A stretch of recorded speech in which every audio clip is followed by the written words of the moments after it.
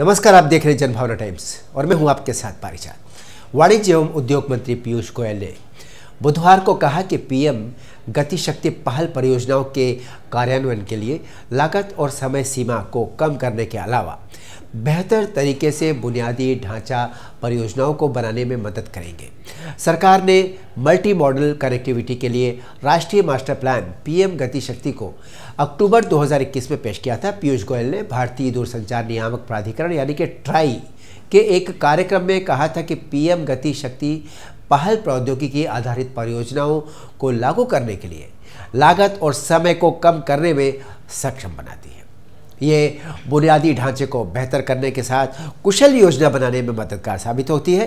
उन्होंने कहा कि पीएम गति शक्ति एक प्रौद्योगिकी आधारित योजना का साधन है जो आपको योजना बनाने, परियोजनाओं की लागत घटाने और क्रियान्वयन की दिशा में समय सीमा को कम करने में आपकी सहायता करता है। At the outset, it's a matter of pride for all of us that TRAI is completing 25 years in the service of the nation, and I compliment Dr. Vaghela and your entire team for the wonderful work that you have done to help the Indian telecom industry grow in a very organized fashion. And of course, what better coincidence than to celebrate your 25 years when the nation is celebrating its Amrit Mahotsav, the 75 years of our independence. It's truly a matter of delight for me to be a part of your celebrations and to get an opportunity to talk about the Prime Minister's vision when he conceptualized the PM Gati Shakti National Master Plan initiative.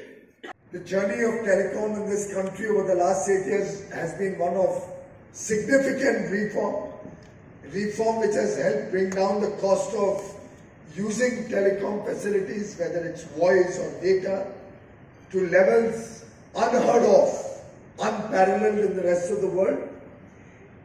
Reform to make life and business easier. Reform to save and protect issues or companies which are having issues. Reform to ensure customer gets choice, but customer also gets world-class services. Middlemen and corruption. And prime ministers were forced to acknowledge that when the central government or any government sends 100 rupees to the poor, they barely enjoy the benefit of 15 rupees. With an 85% leakage through the value chain, this country has transformed itself, has revolutionized itself, has reformed processes, has used technology to bridge the gap and ensure zero leakages, and the 100 rupees that goes to the poor reaches the poor as 100 rupees with no cost on the poor, no leakages, no middlemen, no corruption in the system.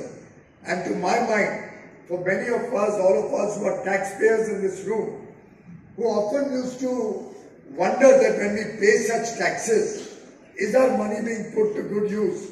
Who used to be concerned with this level of corruption over the years. This is the single most happiness that our taxes today, the taxes that you and I pay, are being put to good use. They are being used for the welfare of the poor. His own contribution in the past in this field. And I have no doubt in my mind that the work that the telecom sector has done in the last few years, particularly, as Minister Vaishnav said, with regard to bridging the digital divide, with regard to making telephony and telecom a part of everybody's day-to-day life, an affordable and integral part of our lives.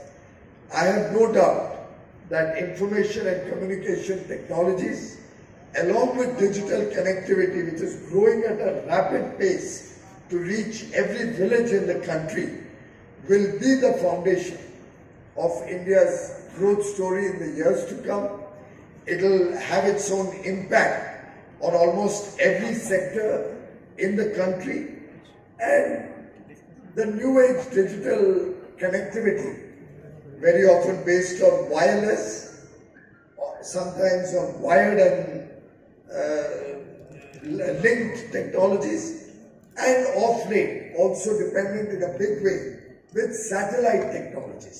हम आपसे फिर मिलते हैं अगले update में, तब तक देखते रहिए जनभावना टाइम्स। नमस्कार।